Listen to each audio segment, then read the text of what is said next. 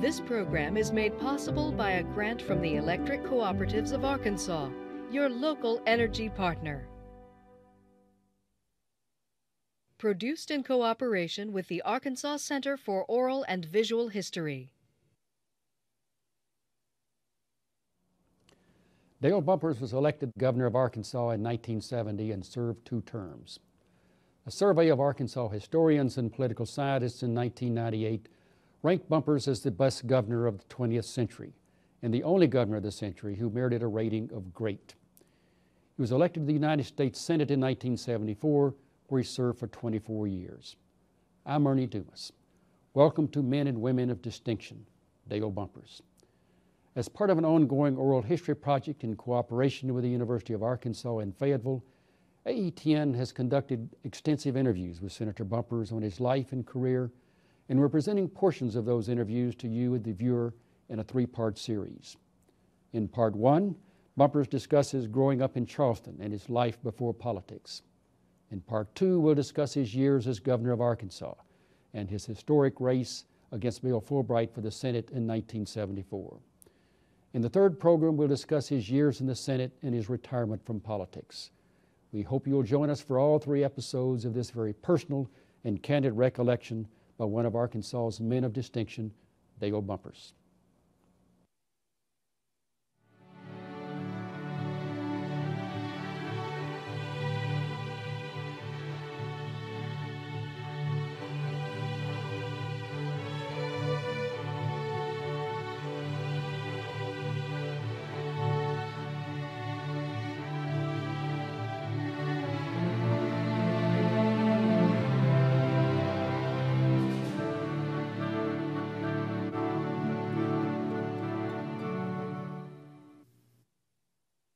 Senator, let's start off with just the fundamentals. Where and when you were born and your parents? Well, I was born on August the 12th, 1925 in Charleston, Arkansas.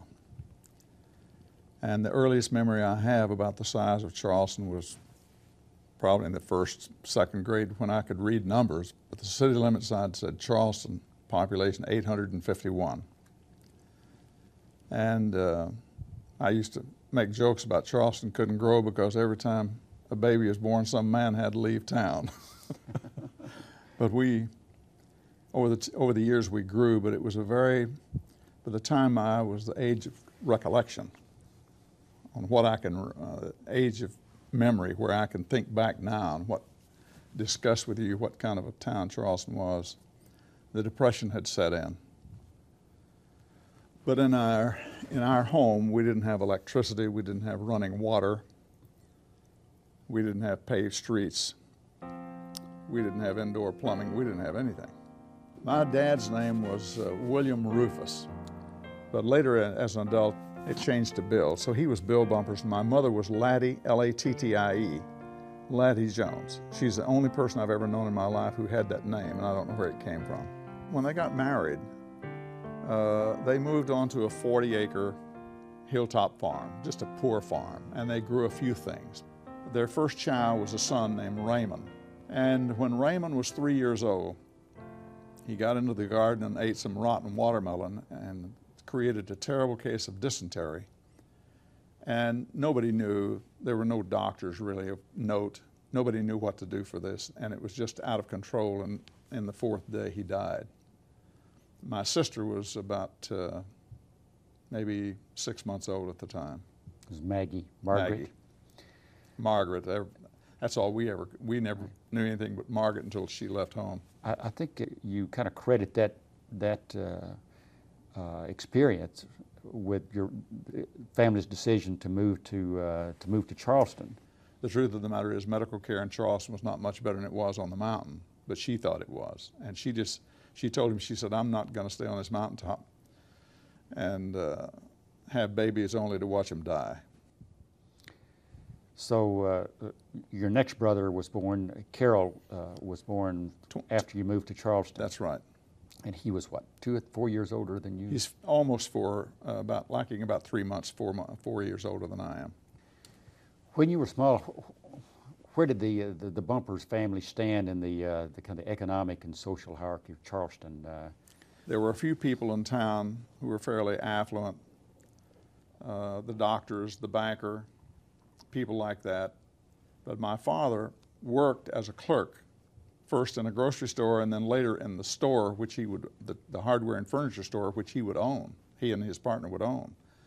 But he went to work in a hardware and furniture store and also a funeral home. All hardwares had funeral homes associated with them back in those days. Why was that?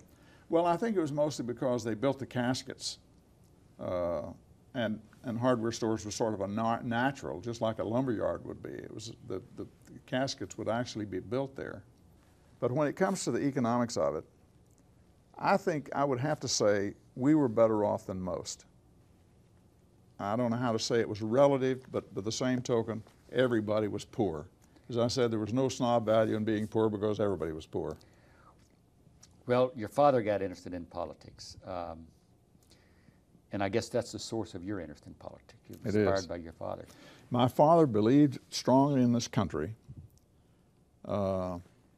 He believed that we should go into politics. He told us early on that politics was a noble profession, and he said it over and over to us. And at the dinner table, we would talk politics. We'd talk about what was going on in the city. We'd talk about what was going on at the state level. We talked about what was going on at the national level and sometimes international. If a politician came through town and spoke on the courthouse lawn, he expected us to be there. And we'd discuss that politician's speech that night at the dinner table. I don't know of any other family in the city, in the town, that were as wired politically as we were. It was just a thing in our household.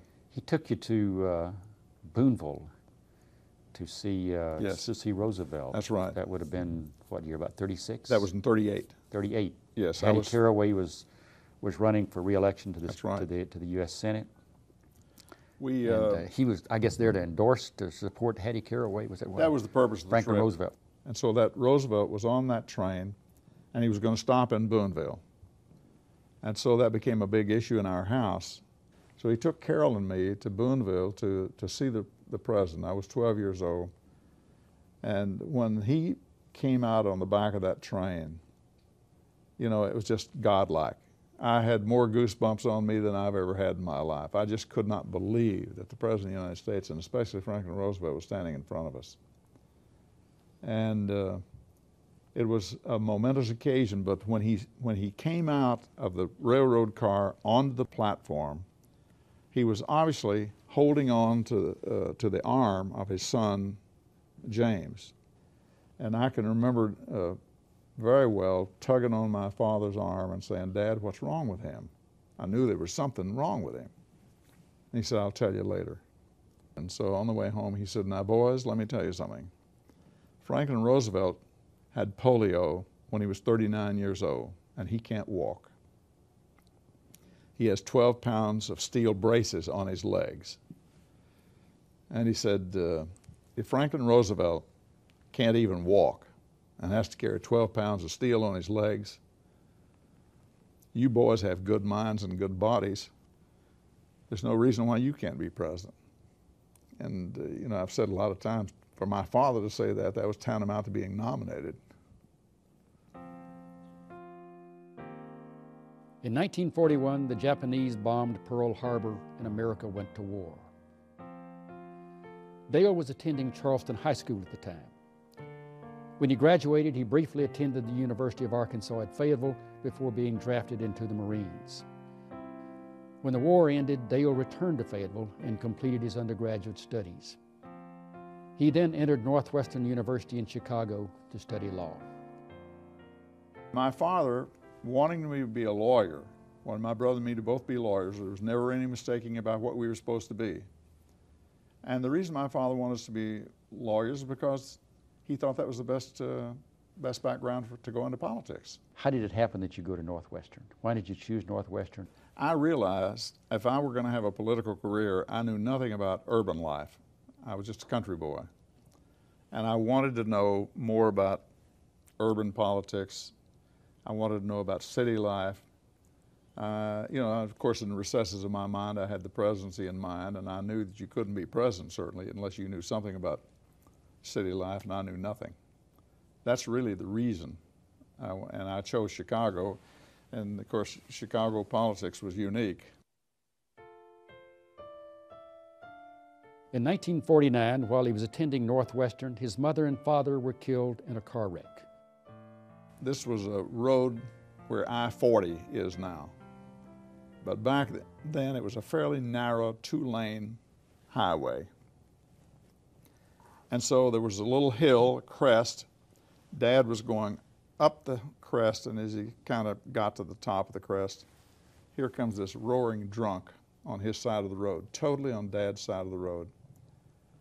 And Dad did what I guess most anybody do. He pulled left, since the drunk was in his lane. And as drunks almost invariably do, he pulled back right. So they hit head on. And my mother lived a couple of days and my father lived a week.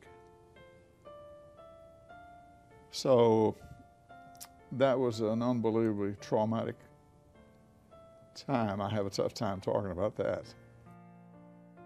Later that same year, Dale married his high school sweetheart, Betty Flanagan. He finished his law degree and then returned to Charleston. In 1951, he acquired the hardware store that had belonged to his father and opened his first law practice in the back of the store. I practiced law from that little cubicle in the back of that hardware store for 2 years. And I believe my gross income the first year was like $64. Your gross income from your law practice? Gross income from my law practice. $64? $64. You remember your first case? Yeah, well, I remember the first fee. This old geezer came in and wanted me, he was selling a farm or something, a house. He wanted me to draw a deed. And I said, fine. And this is I'm in business now. I'm getting ready to make my first fee. So he came back, I did the deed for him. No title examination, nothing, just a deed, just a warranty deed. I drew it for him. He came back the next day and I handed it to him and he said, how much do I owe you? I said, $5. He just went ballistic. $5? He said, that ain't nothing but a bunch of writing. I thought we were going to have a fist fight over that, but I finally made him pay me the $5. So you made $64 for 12 months. The next year, I think I grossed about twice that much. $120. Yeah.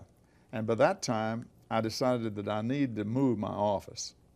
I can remember talking to people, you know, and maybe 4 feet away, some guys weighing up nails or measuring bolts or whatever, you know, and I'm sitting here talking to somebody about their troubles. Was there a problem in a small town where you grew up, knew everybody knew you as Little Dale Bumpers? Was there a problem practicing law and getting public acceptance of you as a lawyer? Oh yeah, that was the biggest part of it. I don't recommend that to anybody who grew up in a small town. I would never go back to that town to practice. I mean, people who'd known me all my life, watched me grow up, they'd come in and say, ain't you a sort of a lawyer? Well, in truth, that's what I was. But I heard that, ain't you a sort of a lawyer, I don't know how many times. This in the 1950s, the Supreme Court decision, Brown versus Board of Education, requiring the desegregation of schools in the South, came along in 1954. May of 54. May of 54. You were not officially attorney for the school board, and you were not on the school board at that time. That's exactly right. But when that decision came down, there was a decision made by Charleston to desegregate, and I think you had advised them to do that. Tell me about how that happened. And I told the superintendent, Woody Haynes, who ought to be in the history books of this state. Woody came to see me, and he wanted to integrate, and he thought the board wanted to integrate. And I said, Woody, you can do it now or you can do it later, but you're going to have to do it. And I think it's infinitely preferable and to our advantage to do it now. It never occurred to me that everybody in the South wasn't going to start at least making efforts to integrate their schools. And so the board, I'm skipping a lot of the story, Ernie, but it was about July before school was to start in August or September. The school board voted to integrate the elementary and high school that fall. Of the 11 Confederate states, we were the first and one of only 2, the other one being Fayetteville, to integrate in 1954 after the Brown decision. was entered, and if you recall, the Brown decision said this order will be implemented with all deliberate speed. That's the words the Supreme Court used, with all deliberate speed. Yet all across the South, people were lackadaisical about it. They were at first terribly upset, but nobody made a move to comply with an order the court said should be complied with all deliberate speed. We did. I believe there were 3 schools in Arkansas. I think Hoxie was one, Sheridan was one, and I forget who the third one was, voted to integrate, but then they, when the public found out about it, they put so much pressure on the board they had to rescind the order. 3 years later, Little Rock desegregates, 1957.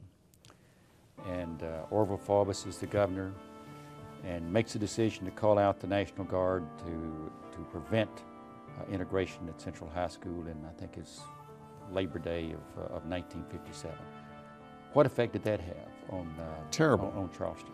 You know, nobody in Charleston was paying much attention to what was going on in Little Rock, but I was.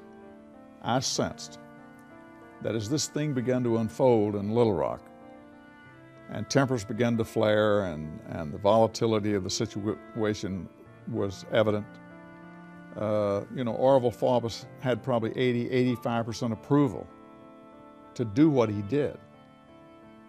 In my hometown of Charleston, there was what such talk as there was probably not like it was in a lot of places, but even there, they sort of championed what Faubus was doing. I sensed it as setting up a terribly traumatic event for us, because there had been some underlying resentment among some people about what we did. And this was going to be their opportunity to undo what we did if Faubus was able to pull off the caper he was involved in Little Rock, engaged in. Your father's ambition was for you to get into politics. Yes. Practice law, get into politics. You run for state representative from Franklin County against a guy named Michael Womack. Right. Mike Womack. Why in the world did you enter that race? I've asked myself that 1,000 times. By 1962, I'd gotten sort of on my feet financially, and I thought I could afford to take the time to run, and I thought you had to start at the bottom of the ladder. I'd started in the Arkansas legislature in the House, and then maybe run for Congress, and then for senator. I had no interest whatever in being governor of Arkansas. Never did have. And so I thought, well, I believe I can pull this off. Mike Womack was a young fellow who was he was the county clerk or circuit clerk, I forget which. And he had announced, and I thought I could beat him. I didn't realize that he was there for 4 years greeting everybody that walked into that courthouse. I knew within 2 days after I filed and started campaigning that that was a lost cause. And so it was like 42 to 58, something like that. And while I was disappointed, I had conditioned myself for what was an obviously inevitable loss. And I really felt that I had sort of kept my father's, you know, I'd done what my father wanted me to do, and I didn't want to go through that again. I didn't think I'd ever run again. I went back to that law office the next day, never looked back, and started making money, which was my goal at that point, was to make money. And I did a pretty good job of it. For the next 6 years, Bumpers concentrated on his law practice and his family, which now included 3 children, Brent, Bill, and Brooke. In 1966, Orval Faubus retired from politics and Winthrop Rockefeller was elected, the first Republican governor of Arkansas since Reconstruction. When Rockefeller ran for a second term, Bumpers' thoughts again turned to politics, and he considered entering the race, but waited until the election of 1970. Faubus came out of retirement that year to challenge Rockefeller for a third term and entered a crowded Democratic field that included, among others, Attorney General Joe Purcell, House Speaker Hayes McClurkin, and prominent lawyer Bob Compton. Faubus was favored to win the Democratic nomination when Bumpers entered the field as a virtual unknown. I wanted to run, and the field didn't worry me. Orval Faubus had created so much chaos in the state And I felt, frankly, that Orval Faubus had set this state back a lot of years. He was a man that I just felt that I couldn't sit home remembering a lot of my father's teachings and allow him to come back to power. I didn't think he could win against, and I thought one of the big advantages I had was not being known. It's a curious thing in politics. People will vote for somebody they don't know because they feel like he can't possibly be as bad as the ones they do know. My idea was not to overtly jump on Orval Faubus, but to simply say he had his day. And if there's anything Arkansas needs, it's a new day. You started off, just you and Archie, I guess, basically. Archie Schaefer, who was your nephew. That's right. He had been, going to medical school or something and dropped out? He'd been going to medical school and he dropped out. He dropped out and came back and campaigned with you. And it was just about it, you and Archie. That's it. Traveling the state. I was just going to the courthouses, and then I'd make the square or Main Street. And Betty was covering areas of the state that I wasn't covering, and her sister traveled with her a lot. We talked about medical practice in rural areas because most people were just like Charleston. Sometimes we had one doctor and sometimes we had none. We talked about the deplorable condition of state parks. And for the first time ever, we talked about the environment. And I couched it in terms of fishermen and hunters. You won't have a place to fish, you won't have a place to hunt unless we get real and understand what we're doing to ourselves, not just for fishers and hunters, but also for our water supplies. The National Environmental Policy Act, I believe, had just been passed or was being debated. But environment, it's hard to say here 32 years later, it's hard to say how totally oblivious people were to the environment. It was never talked about. People were dumping their raw sewage into the Arkansas River or wherever they could find to dump it. And so I began to talk about that, and nobody else did. But those were things that really resonated with people. Started out 1% name recognition. Suddenly I was at 4%. And slowly but surely, and the strangest thing about that campaign was that of the 8 candidates, I was the only candidate that moved up. Not one soul. Joe Purcell and Hayes McClurkin started out at 14 each. And on Friday before the election on Tuesday, Hayes was at 11 and Joe was still at 14. And I had moved from that original 4% to 14%. And then, of course, the night of the election, I got 21%, which was enough to get me in the runoff against Faubus. And he was prepared to run against Joe Purcell, I think, in that runoff. And all of a sudden, he's confronted with you.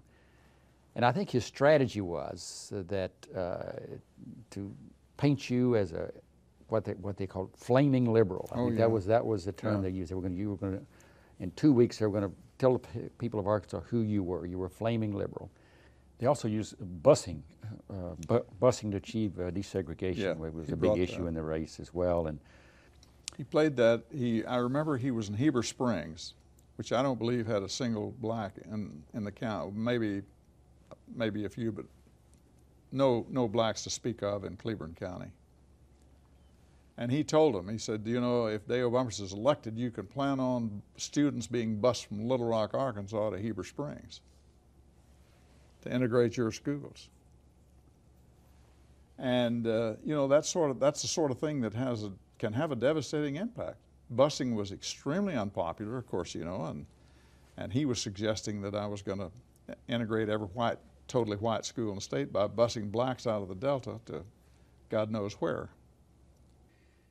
As a kind of a last-ditch, desperate effort, I think, right at the end of the campaign, maybe the weekend before the election, the runoff election, Faubus announced he's going to have a press conference, and he's going to have a blockbuster announcement to make.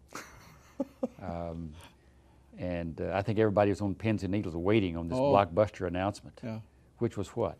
Faubus said that he had a story that was going to turn this state upside down. And we were terrified. And he was going to hold a press conference Monday morning to announce what it was.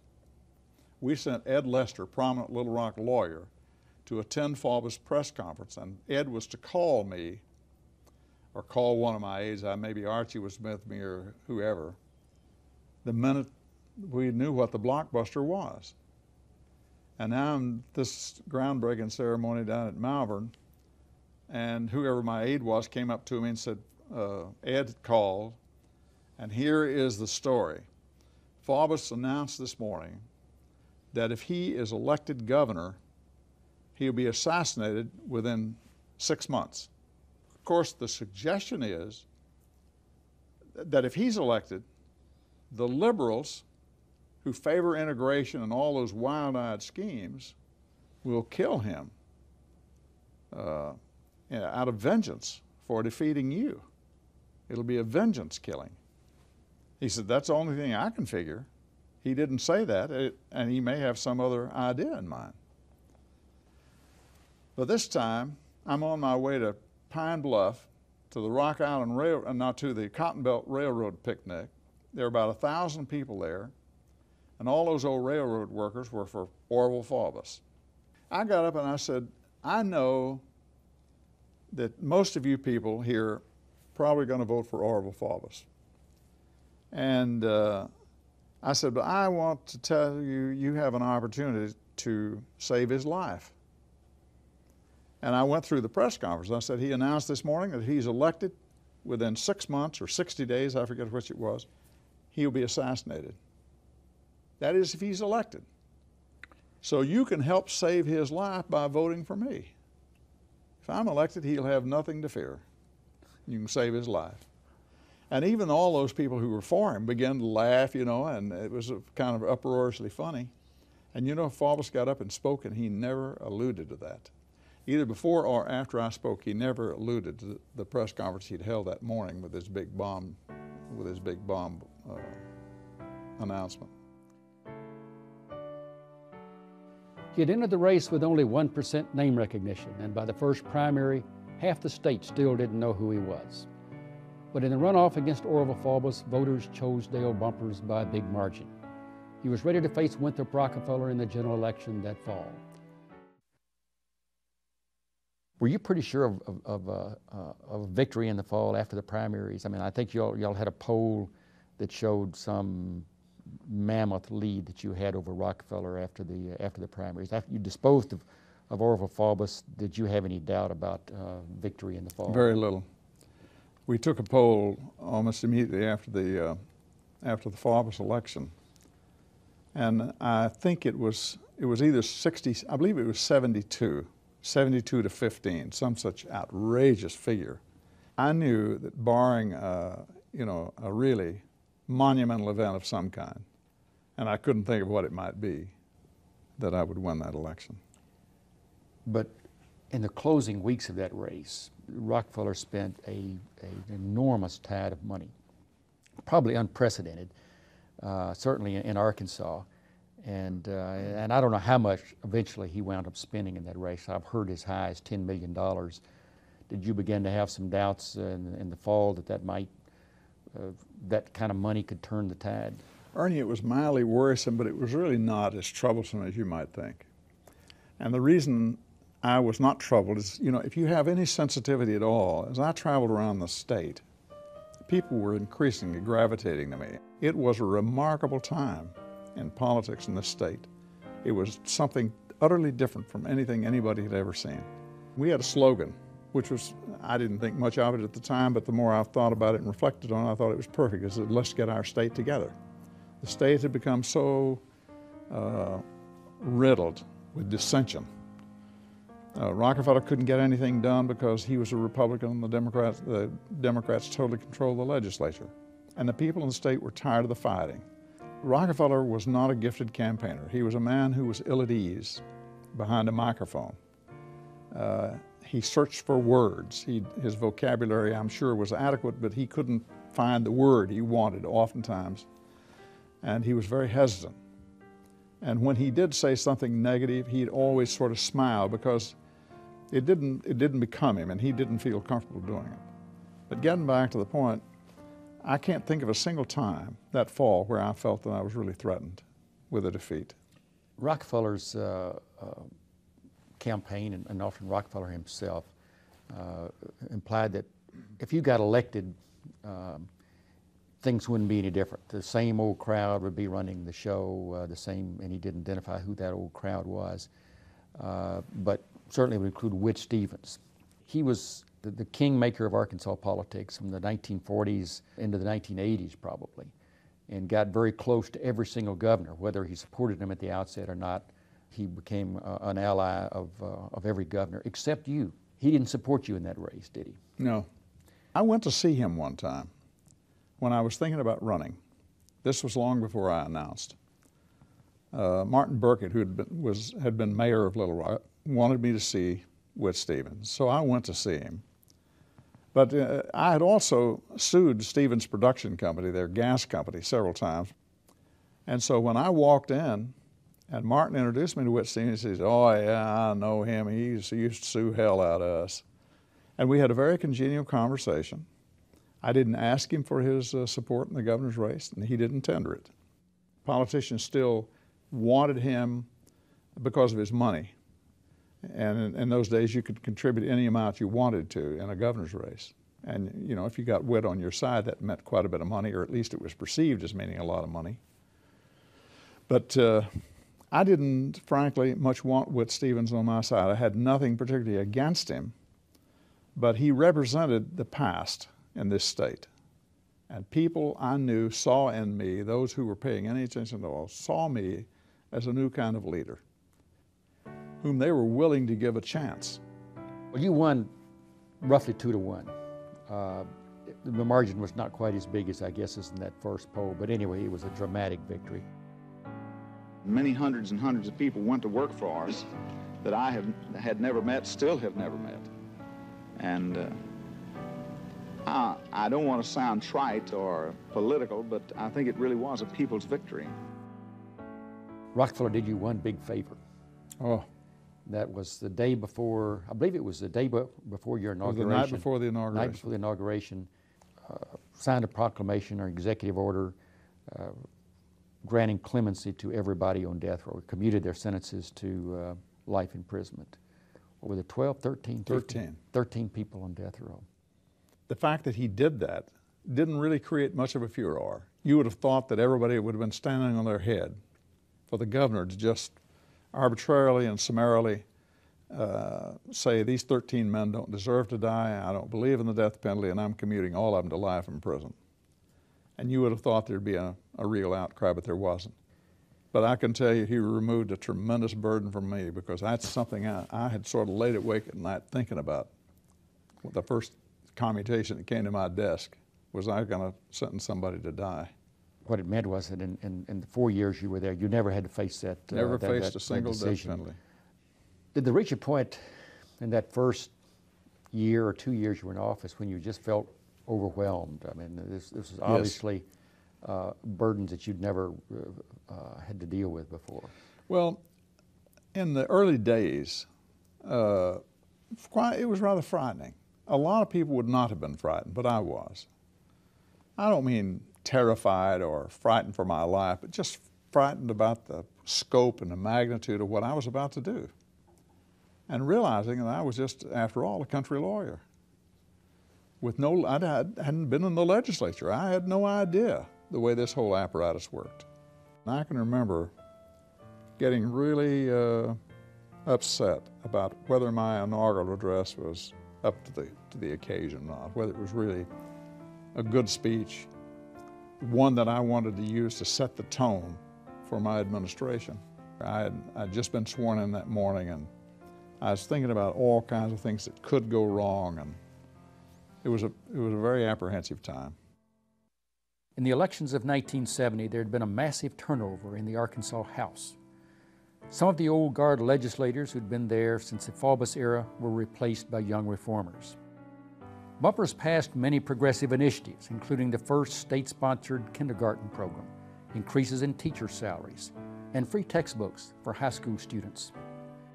The first thing Bumpers did as governor was pass a bill revamping the executive branch of state government, reducing the number of state agencies that report to the governor from 67 to 13 cabinet departments.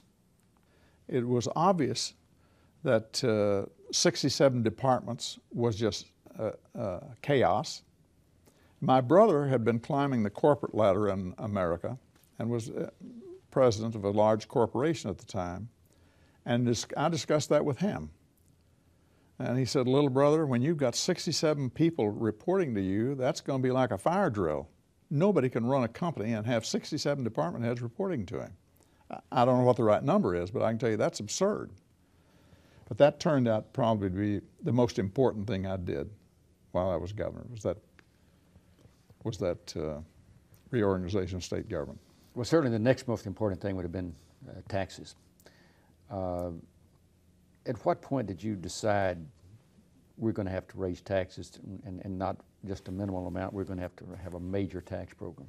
There was absolutely no question that this state was going to sink if we didn't raise taxes. And I dreaded it, I hated it, I knew it was going to be politically unpopular and difficult to get through the legislature. And what I did was ask for an increase from 5% to 9% of the income tax. Legislators by the dozens came through my office saying, we ought to go for the sales tax, we can get the sales tax passed, we'll never get the income tax passed. And I said, no, we're not going to do that. That tax is regressive, it hurts poor people, and we're going for the income tax. Did they tell you it's impossible to raise the income tax because Yes. It takes a 3/4 vote? Yes, that's another thing, incidentally. Most people don't realize that, but back when the rich folks were in charge, of course, they made sure that raising the income tax took 75% vote. To pass the sales tax, which is one the poor folks had to pay, only took a 50% vote. It was one of the most anachronistic things I ever saw in my life. But that also, I think, Ernie, we had, I'm afraid to say it, I think we had 9 votes in the Senate before we finally got that thing passed. There were quite a few. One of the bills that I've taken taken credit for, and justly so, and one that I'm proudest of, was the community college bill. We only had 2 community colleges. And so when I put this bill down there to expand the community colleges and the trade schools, and some in combination, community colleges with trade schools, the 4-year colleges went berserk. All you're doing is taking the money away from us, and we're already starving to death. And I said, yes, and there are a lot of children in this country that would like to go to college that can't afford to go to the University of Arkansas. And if they could go to one nearby, even in their hometown, for a couple of years, they could do it, and they'd benefit from it, but more importantly, they'd know whether they were college material or not. And, you know, long and short of it is, as we sit here and speak right now, I think there are 22 to 27 of those colleges, and every one of them are doing extremely well.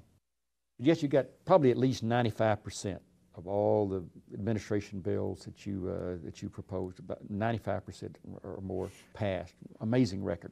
Yet you had no experience. You go into this legislative session, you've had no experience with the legislature. How were you able to do that? How were you able to develop the kind of skills to lobby the legislature to get all of this passed? Ernie, I'd like to think that was a matter of just earned respect, because administrative skills are not as important as what you believe. You know, it's not as important as your values and the way you champion those values and your commitment to them. And everybody in that legislature knew that I was really working hard to make this state better than it had ever been, to increase people's pride in the state, and to let the rest of the country know that the school integration crisis was behind us. We were a new state.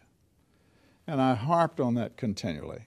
And I was fairly young at the time, and there was a lot of talk about this new, young, aggressive, articulate governor in Arkansas. And as I say, I just played on that. And people, there was no magic to it. And it's true, I didn't have any administrative skills then, and I don't have any administrative skills to speak of now. But I did know what I believed. And I knew what I thought this state needed. And as I traveled around this state when I was running, I'd go to the state parks. They were just a disaster.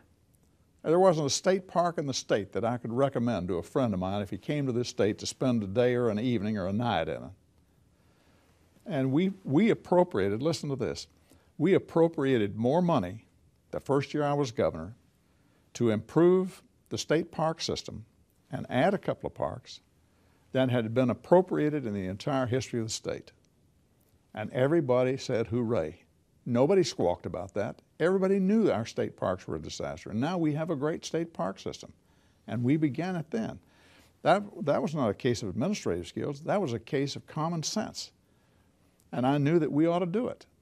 You've often, over the years, mentioned one failure in that first legislative session, and that was a bill that would have set aside wilderness areas. I was just naturally concerned about the environment. I don't know why. I'd always been concerned about the streams and the lakes and the forest. It's just a sort of a thing with me. I was a hunter, as a matter of fact. I was a quail hunter, and I believed in saving as much property as we could. I decided we ought to set aside some land here. Congress was beginning to talk about it. And so to make this story short, I put a wilderness bill up there, and I never could get it passed. It was a concept that was not alien to them. It's just they didn't understand it. Anything they didn't understand, they didn't want to have anything to do with. And I remember old Virgil Fletcher, who was a senator, state senator from down at, I guess, Malvern or Benton. And I never will forget his statement. He says, "We don't need no wilderness. If we ever need a wilderness, we'll grow one." As his first term as governor came to a close, people began to speculate if he would run for a second term or challenge Senator John McClellan. I think John McClellan was quite certain I was going to run against him. I'd never said anything to anybody to lead him to believe that. But I thought that reorganization of state government was so important that it needed a little more tender care, a little more shepherding. And I felt that if I left after one term, I'd sort of be betraying the people too. Nobody ever, I mean, it would have looked terribly ambitious to just run for governor, get elected for a 2-year term, and then run for the Senate. I don't mind telling you this is a terrible thing to say, but I think I would have probably been elected if I had, but I didn't really seriously consider it. Bumpers beat 4 opponents in the Democratic primary of 1972. He was easily elected to a second term as governor. In 1973, commodity prices went through the roof. The income tax increase that Bumpers had passed in the previous session began to come in, filling state coffers. Arkansas farmers made so much money they didn't know what to do. We had told people that income tax was going to raise something like $26 million. It turned out to raise $56 million. And I felt terrible about, it looked like I had misled them, but what was happening was soybeans went up to 12, 13, rice was $15 a bushel, soybeans $12 a bushel. And when we began to collect that income tax, it was staggering. The treasurer, I had to call a special session in 1974 to spend the money. And that's where we built all the buildings on college campuses and maybe even expanded one prison. I don't think there was a single university or college in the state that we didn't put a significant improvement on. You enjoyed 4 years in office without a hint of scandal, and I don't recall even any allegations of scandal while you were in office. Were you ever offered any gifts while you were governor? Yes. And Betty was shopping Cohn's department store, which was the biggest department store in town at the time. And she was shopping, and a salesman hollered at her and says, "Miss Bumpers," and he came over to her and she said, "Yes," and she said, "Your husband has a suit here." She said, "What do you mean he has a suit here?" And she said, "Well, a man left money here for a new suit of clothes for the governor, and we wanted him to come down and pick it up." And she said, "Well, you can send him his money back because the governor won't accept it." And he said, "He won't?" And she said, "No." And he said, "I can't tell you how pleased I am to hear that." People can smell dishonesty. I mean, if they think the governor's buyable or, can be had, they'll swarm him. They'll be in there. But once the word gets out that this governor's not for sale and he's real and so on, you won't be bothered. And I really wasn't bothered very much. I knew, just as a commonsensical thing, that if I was going to be a successful governor, it would be as much because of the things that didn't happen as because of the things that did. You mentioned Betty. How did public life affect her? Betty loved every minute of it. She loved meeting people. She loved doing things that she thought that were important.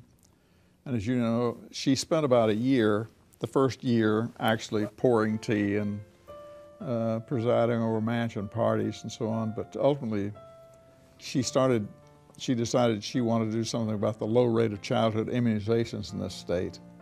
And so she took that on. It was called Every Child in 74, was that 74. it? Yeah.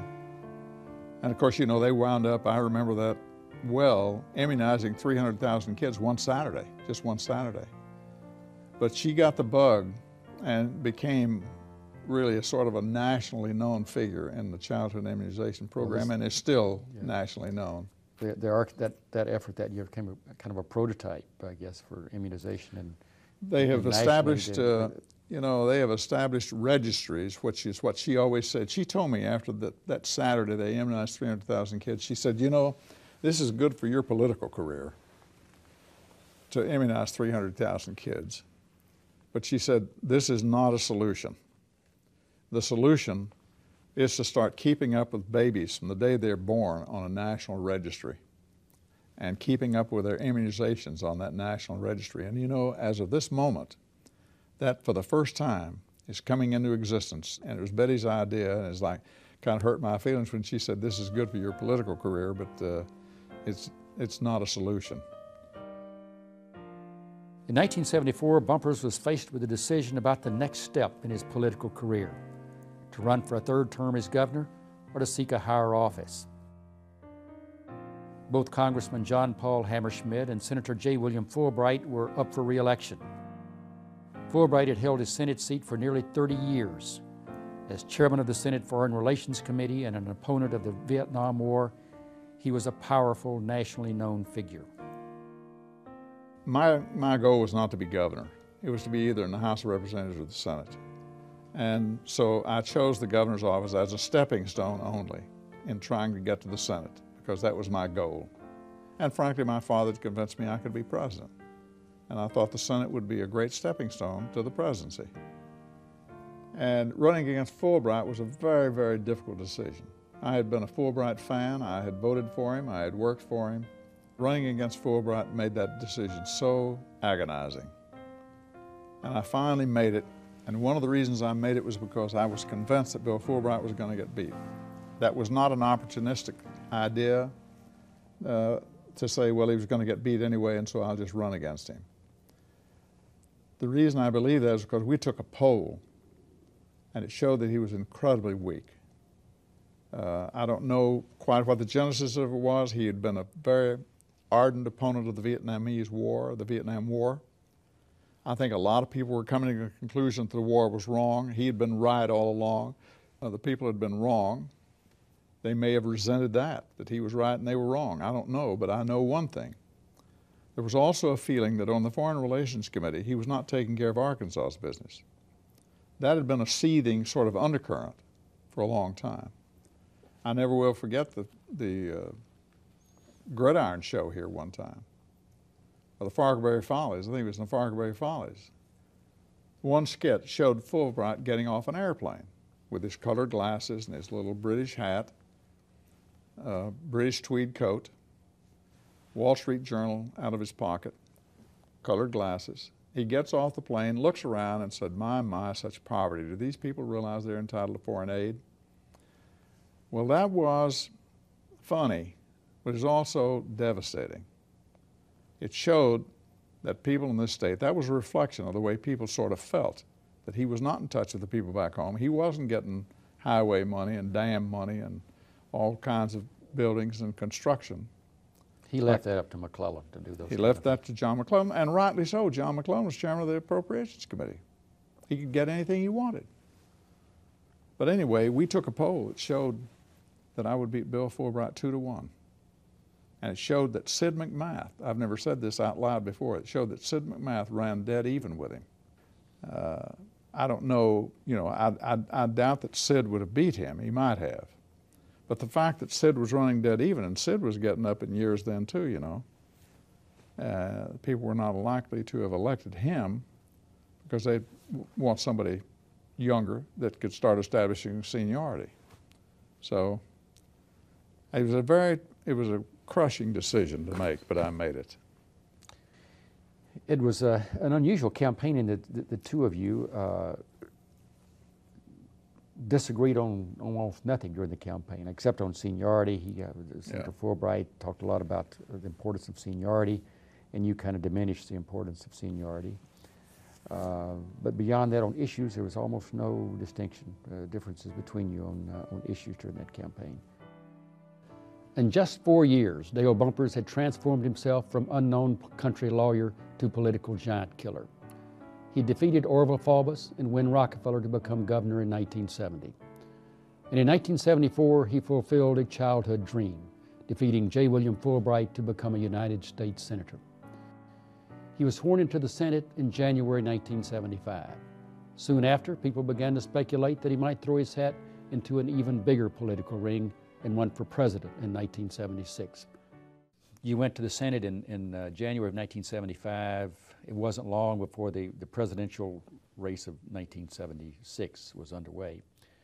And almost from the day you got to the Senate, there was speculation that you might run for the Senate, run for president in 1976. And obviously you considered that. Did you not? Did you not consider that? And what changed your mind about running? In 1975, by the middle of 1975, I was given serious consideration to running in 1976. And without going into all of my innermost thoughts about it, I can tell you now, as I felt then, that I would probably never have a better opportunity to be president. This was post-Watergate. People were looking for new faces, looking for new ideas, looking for people they could trust. And Jimmy Carter and I had been elected governor the same year, in 1970. He was elected governor of Georgia, of course, and I of Arkansas. And I thought that 1976 was going to be a golden time to run. But I finally decided the raising of the money was going to be virtually impossible for an unknown, plus the fact that I hadn't really even acclimated myself to the way the Senate operated. I concluded that I probably should not do it. And I will say this, and there again, this is not very becoming of me to say this, but I will anyway. I really feel to this day that had I run, I would have had an excellent chance of being elected. I probably made a cerebrally correct decision. Politically, it was a bad decision. I think that I would have had an excellent chance of being elected that year. The Panama Canal Treaty, I have always said that the Panama Canal Treaty is, in my 24 years in the Senate, was easily the most volatile, dangerous vote that I cast and most others. Why was it so volatile an issue? Well, the Republicans made it one. The right wing in this country were just going ballistic. And the Panama Canal had been, I don't know, it wasn't on people's minds until this came up. But once it did, they'd say, you know, we built it, it's ours. Or as Senator Hayakawa, California, said, we stole it fair and square, and the truth of the matter is that's what had happened. We had literally stolen the thing. Henry Bellman, in my opinion, was sort of the hero of that vote. He was a senator from Oklahoma. Henry Bellman was senator from Oklahoma, had former governor, and Henry Bellman got up just before we voted. And I bet he didn't take 2 minutes to say, if the Panama Canal were across America, you know how you'd feel about it, belonging to Panama. And he said, I think we ought to treat the Panamanians the same way we'd want to be treated if the circumstances were reversed. When you decided to cast your vote for it and to speak for it, did you know that it was that volatile an issue, that it was that perilous? Did I know? Let me give you an illustration. The last 3 weeks before we voted, we were averaging between 3,000 and 3,300 phone calls and letters a day. We couldn't even begin to keep up with the mail. We never had anything before or after that even came close to generating that kind of response. It was that vote that, in my opinion, had more to do with Ronald Reagan's beating Jimmy Carter in 1980 and the Senate being taken over lock, stock, and barrel by the Republicans. In my opinion, the Panama Canal treaties were more responsible for that than any other single factor. Bumpers was elected to his second term in 1980. Ronald Reagan took office in 1981 and proposed to balance the budget while cutting taxes and increasing defense spending. Reagan's popularity was extremely high at the time, and people were afraid to challenge him. But you think for a minute, Ernie, about the superciliousness of a proposition that says we're going to increase defense spending by a monumental amount, and we're going to cut taxes. And all of this sponsored by a man who says, I will balance the budget by 1984, and I may be even able to do it in 1983. I voted for the spending cuts, and I voted against the tax cuts, and I voted against the big defense increases. But the tax cut turned out to be astronomical. And any time a man talks about balancing the budget and economic policy and the essentials of being conservative, as the deficit climbs from $67 billion, which it was the year before he took office, and is approaching $300 billion a year when he leaves office, how anybody could consider that a successful presidency is beyond me. I get almost salivating talking about it, and I know this is not becoming of me. This is not my nature to say this on television, but I consider it the worst presidency just about in modern times. 1984, Ronald Reagan runs for president again, obviously is reelected by a big margin. And you, I think that is the year that you made your most serious That's right. stab at running for president. In fact, I think you went out to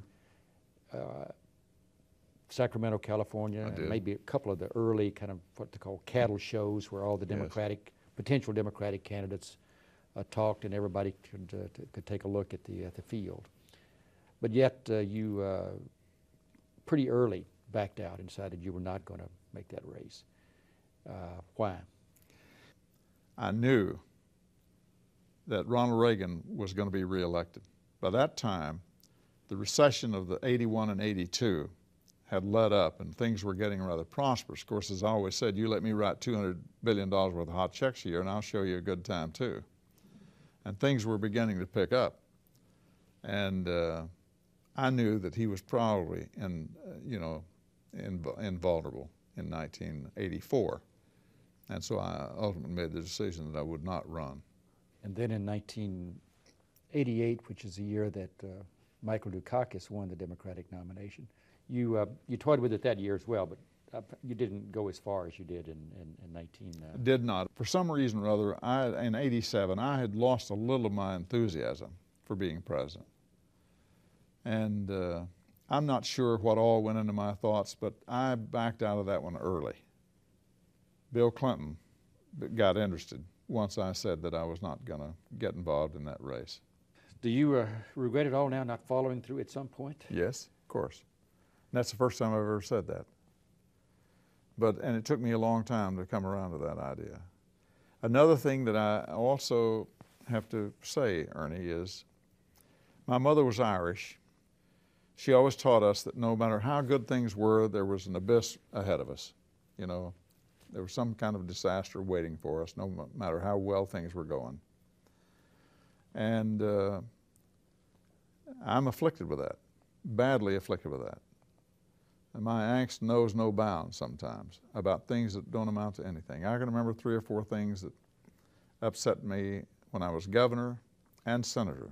It almost drove me crazy. Of course, politics is a dirty business at times. It can get really nasty. And you've got adversaries everywhere, anxious to bring you down. And I used to spend a lot of sleepless nights. And I knew that if I ran for president, it would probably kill me. I don't want to overstate the case, but I mean, it's just the sort of thing. I wound up having a heart attack, in 1996, and it would have come much earlier than that if I had been in the White House. The Senate, of course, is historically great debating society. You had, Webster and William Jennings Bryan and Calhoun. Things had changed, I think, by the time you went to the Senate. But did you think that your skills as a debater, honed as a country lawyer in Arkansas, would stand you in good stead in the Senate, would be an advantage in the Senate, and did it turn out to be? It never occurred to me, really, that such debating skills as I had would stand me in good stead.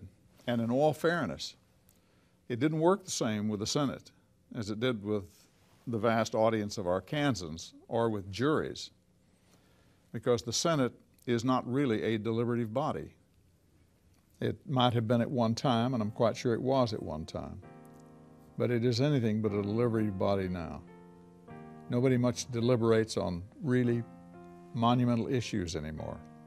They decide what's good for the party. You know, there's a lot of partisanship, and there's nothing wrong with partisanship. That's the reason we have two political parties, to accommodate the philosophies of the people of this country. But when the national interest is at stake, partisanship ought to be parked outside the door. I saw the Senate as a deliberative body maybe 4 or 5 times. One of those I was involved in. Am I correct that as we speak, that bulldozers are poised to in effect, attack this tract, which you seek? Senator, you took my closing line. Colleagues, it's now or never. This is not something you get a second chance at. The bulldozers are down there now, and they're working in this part. I decided to try to save the Manassas battlefield. They were getting ready to build a shopping center and condominiums and golf courses and everything on 542 acres of land, which was right in the middle of the Manassas battlefield, Second Battle of Manassas, which was a critical war in the critical battle in the Civil War. The Civil War is the defining moment in the history of this country, and every bit of the history ought to be saved. So anyway, John Warner from Virginia wanted to give this guy who was going to develop it 80 acres and let him keep 80 acres for the battlefield and give this developer the rest of it. To me, that was silly. I believe strongly in our heritage, and I think our children ought to know where these battlefields are and what was involved in them. And I don't want to go out there 10 years from now with my grandson and tell him about the Second Battle of Manassas, and he says, well, Grandpa, wasn't General Lee in control of this war here? Didn't he command the Confederate troops? Yes, he did. Well, where was he? He's up there where that shopping mall is. I had the map showing the battle, who the Union generals were, who the Confederate generals were, how the battle developed over a period of 2 days. And there were 75 senators who sat at rapt attention to the debate on the Battle of Manassas. I had absolutely no hope of winning that battle, because it was going to cost quite a bit of money. I didn't know how much. We voted on my amendment first, and I prevailed 50 to 25, and John Warner, who had a substitute amendment, withdrew his amendment. Now, the end of that story is it cost us $100 million to buy that 542 acres. If I had known it was going to cost that much, I'm not sure I'd have had the nerve to fight that battle.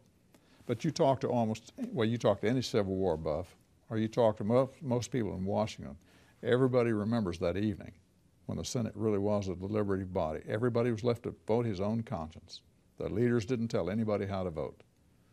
And what a happy thing it would be if those kinds of debates occurred more frequently.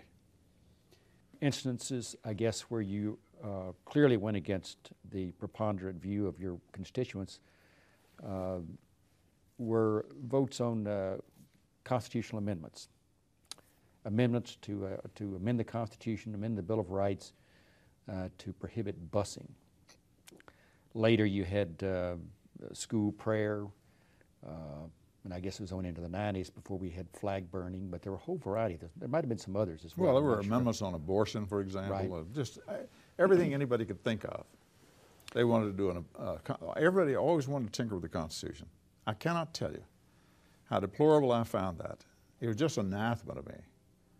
And well, that basically kind of established your reputation, I think, nationally. Was you're a Southern senator fighting all these constitutional amendments that were so popular in the South?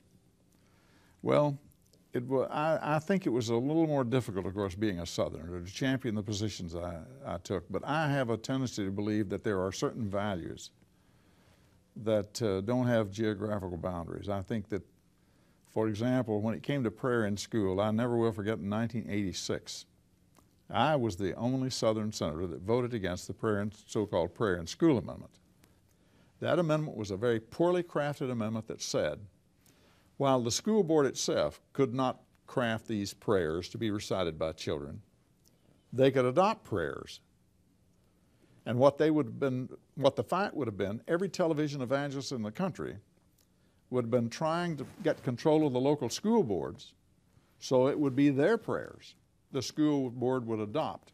And I said, if you believe in that, I never did this. I never believed in saying, if you believe that, don't vote for me. But that night I did. I said, I don't believe in that, and I don't think you do either.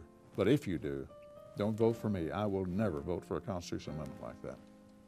Bumpers was elected to a fourth term in 1992. It was the last Senate race he would make. He developed a reputation for fighting big spending projects, and the project he opposed most vehemently was construction of a manned space station. We have developed a spacesuit. There is no great demand for spacesuits in our nation. There is a great need to reduce crime, to feed the hungry, to educate our children, to house our people, but there is no demand for spacesuits. Tell me what it's done for cancer, AIDS, multiple sclerosis, amyotrophic lateral sclerosis, arthritis, you name it. You tell me what single advance has been made in the last 30 years that came out of space. And when I talk about $94 billion for the cost of this thing, that's just this year. It goes up monumentally every year. I never felt more strongly about an issue than I did the space station, because the space station, it was just so powerfully clear that the cost and the cost-benefit ratio was just totally irrelevant.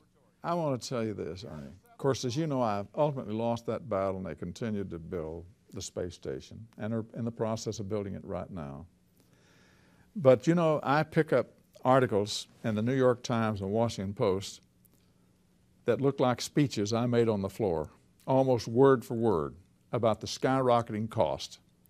I had estimated originally, when I took that on, that all the cost of the space station from the beginning would run $75 billion, then 90, then 100, then 105.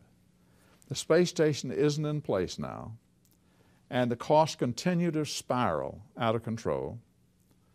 And every time I read one of those stories and the answers of NASA to why the costs are out of control, I just have to smile a little bit. You know, there's nothing a politician enjoys more than saying, I told you so.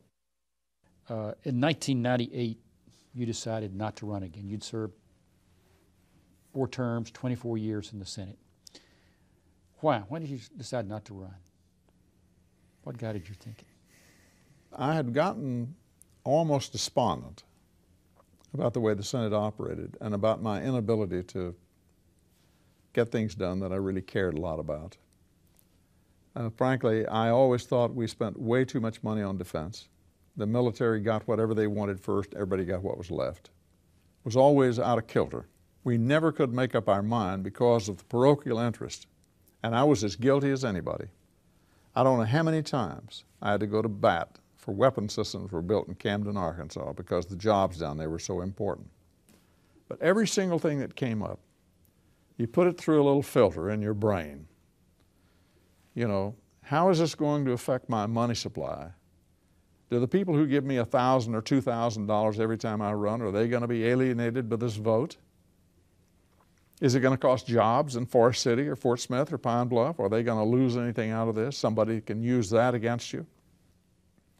All those political considerations, if they lined up, just like the stars lining up, then the last thing you considered was the merit of the case. Was it meritorious?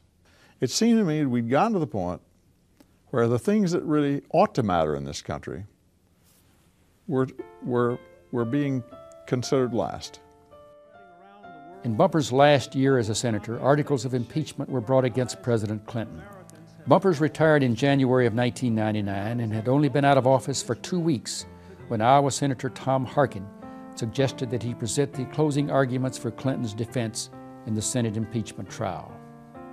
I said, well, Tom, Everybody in the Senate knows that Bill Clinton and I are both from Arkansas. They know we've been friends for 20 years, 25 years. I'm not credible talking about Bill Clinton. Nobody's going to listen to me. He said, you couldn't be more wrong, and that's the reason you should do it. Because of that, you can say things that nobody else can say. When I first talked to him, and I said, Bill, I've been trying to think what I would say that would be credible. I said, I can think of a lot of arguments. I can kick Kenneth Starr and be happy to do it. I can talk about what he has done to the state of Arkansas, what he's done to the country. And, but I said, the one thing I can do, you and Tom Harkin both kept talking about what I could do that nobody else could do simply because of our long friendship. It's coming from the same state. I said, I've been thinking of the hundreds of times that you and I have been together. Political functions, social functions, personal visits. Of all those hundreds of times, most of them in public, I've never seen you conduct yourself in a way that didn't reflect credit on you and your family and the state and the country. He said, damn, I like that. I said, well, that's the only thing I can think of right now along the credibility line that might work. And so it did work. If high crimes and misdemeanors was taken from English law by George Mason, which listed high crimes and misdemeanors as political offenses against the state, what are we doing here? So, colleagues, if you honor the Constitution, you must look at the history of the Constitution and how we got to the impeachment clause. And if you do that, and you do that honestly according to the oath you took, you can censor Bill Clinton, you can hand him over to the prosecutor for him to be prosecuted, but you cannot convict him.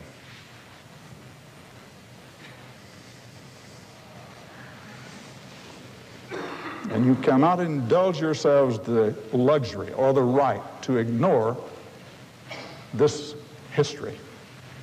It goes without saying that President Clinton was a magnet for the haters in this country. The extreme right wing and others, for other maybe ideological reasons, detested Bill Clinton. And that's one of the reasons for the trial in the first place. It's really a tragedy. He was, like all of us, had some flaws. He was sorely tempted. But if it had not been for that, if it had not been for some of the character flaws that developed, he'd go down in history as one of the best presidents the country ever had. I think he still will. What do you think is your legacy? I'd say the 2 or 3 things you're proudest of, all of your public life. Well, I'll tell you, Ernie, you can't talk about a legacy without being slightly egotistical sounding or arrogant sounding. And the thing that sustained me in politics, because I was obviously more liberal than the people of the state, and the thing that sustained me and allowed me to be reelected was that people, even though they may disagree with you, if they think you're standing up for what you believe, they're pretty forgiving. And so particularly the last 18 years I was in the Senate, people would say, I don't agree with Senator Bumpers, but at least he stands up for what he believes. Now that is a legacy in which I take great pride. Dale Bumpers devoted a great portion of his life to public service, serving on the Charleston School Board, 4 years as governor of Arkansas, and 24 years in the United States Senate. In his retirement, Bumpers has returned to his roots as a lawyer, this time with the Washington firm of Arrett Fox. Thank you for joining us for this series on one of Arkansas's men of distinction, Dale Bumpers. I'm Ernie Dumas. Thanks for watching.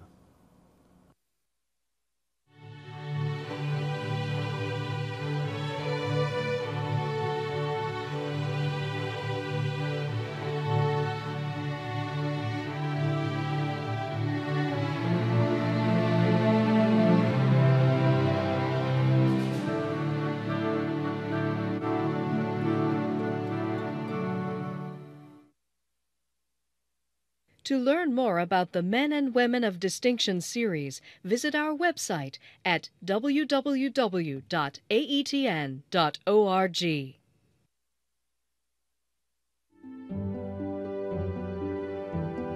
This program was made possible by a grant from the Electric Cooperatives of Arkansas, your local energy partner.